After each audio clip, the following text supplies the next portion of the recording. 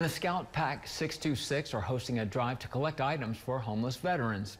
According to veteransdata.info, approximately 322 Louisiana veterans are homeless.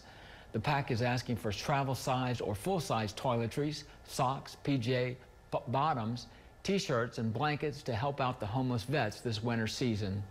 I thought this would be a great opportunity for our Cubs to give back to the community and help our veterans at the same time.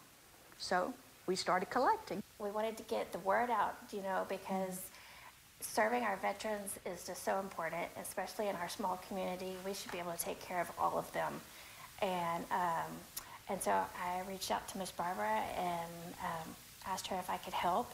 And so we're working together to gather some things just to take care of our veterans. And they are collecting items from now until November 19th. You can visit our website to find more information on how to drop off your items.